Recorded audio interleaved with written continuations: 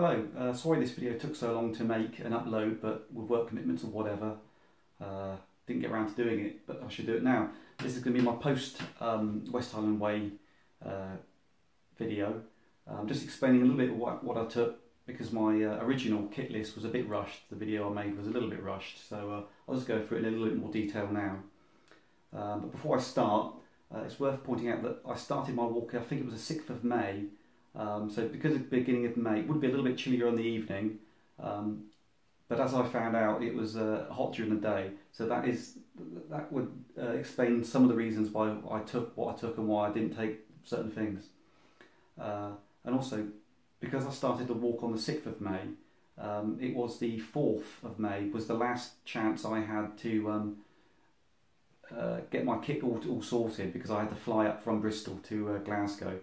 So I checked the weather report, and the weather report said that from Saturday when I was starting to Wednesday it was going to be hot sun, and from Wednesday to Friday it was going to be cloudy, and of course, because the forecast was that far in advance, of course cloudy could mean rain, so that's why I have to take some rain gear as well. If I was doing the West Highland Way again, I certainly wouldn't do it over 7 days. That was too long. 6 or even 5 days is probably what I would aim for now. But right, let's take you through exactly what I took. Right, here is all the gear I took, laid out a little bit better than last time, and let's just go through it then.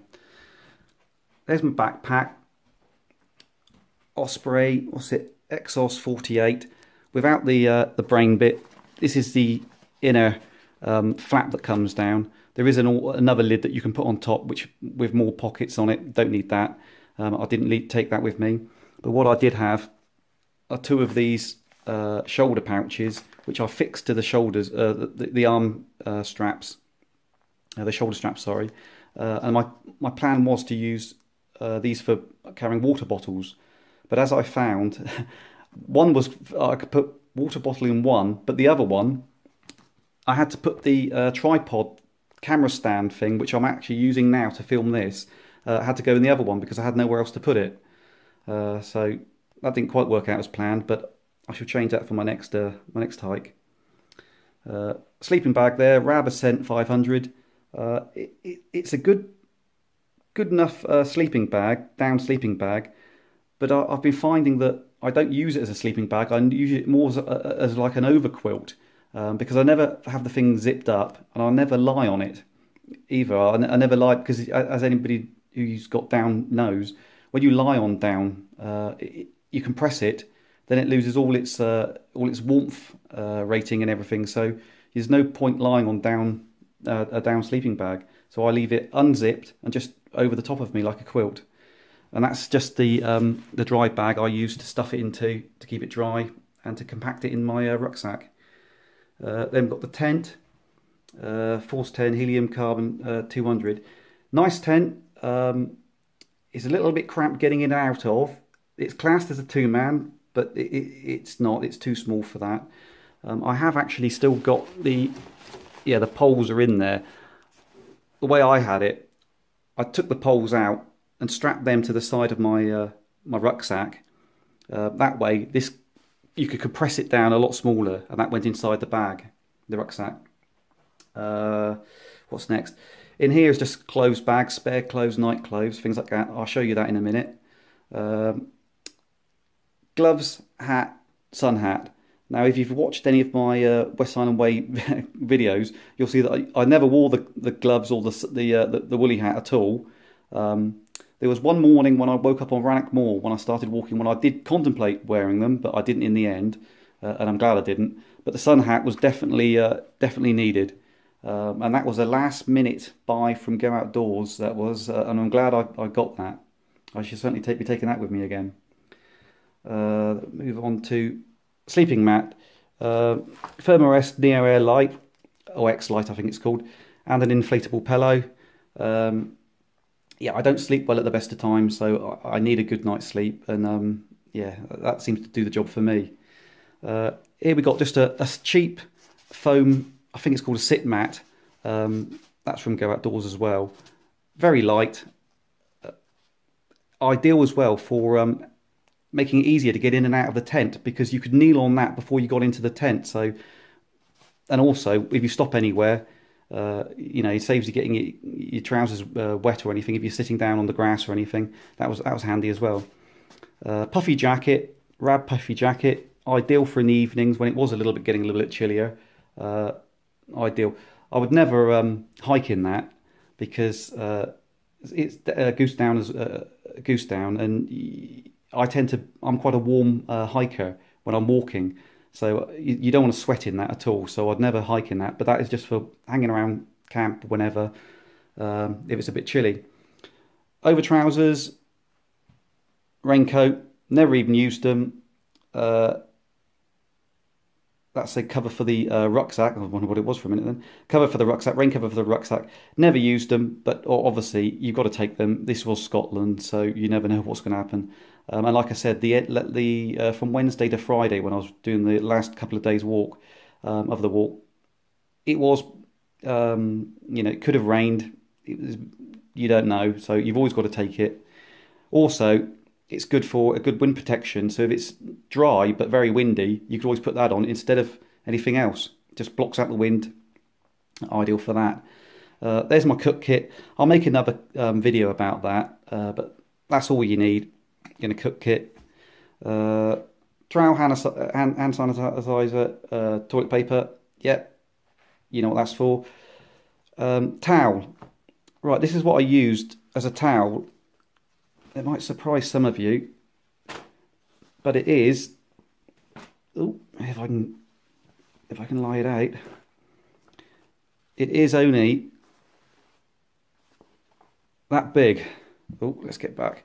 It's just that big. That is classed as. I got it from Go Outdoors. They class it as just a hand towel, I believe. But that's what I used as a towel after I was to dry myself off after I had a shower in the campsites. That is actually all you need. You don't need anything bigger. You know, the bigger the towel you take, obviously the more weight you've got to take, and the more. It's not just about the weight. It's also the more size in the pack it takes up. So that's all I used. That worked out very well.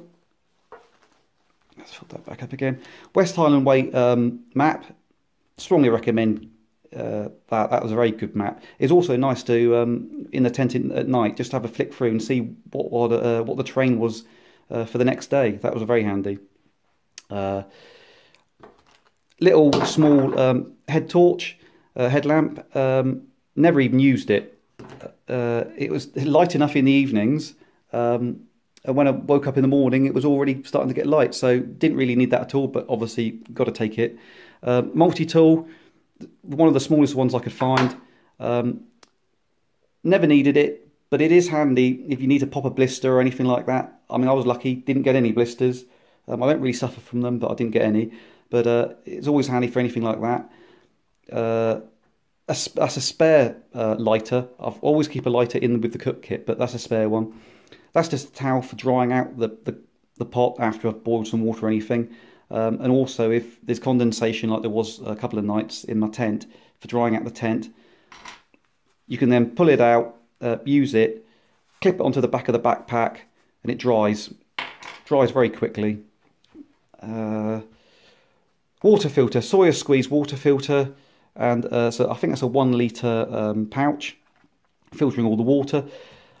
This isn't the actual water bottle I took. I had two half a litre ones. I think this is, I'm not quite sure what that size is, but I took two half a litre litre water bottles. Most of the time that was overkill. You didn't need to carry a litre. There's that much water on the West Highland Way. Half a litre would be quite ample. Got the filter, so when you could always stop somewhere, filter some water, drink half a litre, refill it, and then walk off with half a litre. That's all you really need. That's just a toiletries kit for mainly when I'm at campsite. There's toothbrush, toothpaste in there anyway, but there's also like a deodorant, hairbrush, and also shower gel and that for when I was at the campsite. Personal tracker, GPS tracker, and a normal GPS with the West Highland Way plotted onto that. That I found very handy because there was, like I said, times on the West Highland Way when I couldn't quite know which way to go. and I couldn't be bothered to get that out of my rucksack because that was in the back of the rucksack. So I just got that out of the waist pocket of the rucksack. Nice to see nice to use it. First aid kit. I've just got one thing that I didn't have before in here, and that is the Compeed. It's basically like a wax stick, and if you feel a blister coming, it's no good once the blister's already, you've already got a blister. But if you feel a hot spot on your foot or something, or some part of your body's rubbing, it's like a wax stick that you rub on, and it stops any chafing or anything like that. I did use it on my feet, on a couple of points on my feet. I don't know if I was going to get a blister, but it's better to use it and not get a blister than get a blister and wish you had used it. But that's my full first aid kit. That's all that's needed. Battery pack. That says, oh crikey, let's get 16,000 milliamp hours. I think I got that right. Battery pack, Anchor battery pack, and that's a plug to charge it. That's not the actual one I took. That's just another one I've got because I wanted one that's got two USB. There you go, two USBs on it, so I could charge this and my phone at the same time. But like I say, that's not the one I took, but that's the one I've got now. Yeah, and I find that charged my mobile phone. I think it was about 5 times. The mobile phone wasn't particularly flat each night, but it charged it 5 times. So that was ideal because I was doing all my filming and photos with the phone. So I think that's it. I shall now show you what I wore on the trail, and then I shall show you how I packed up my rucksack.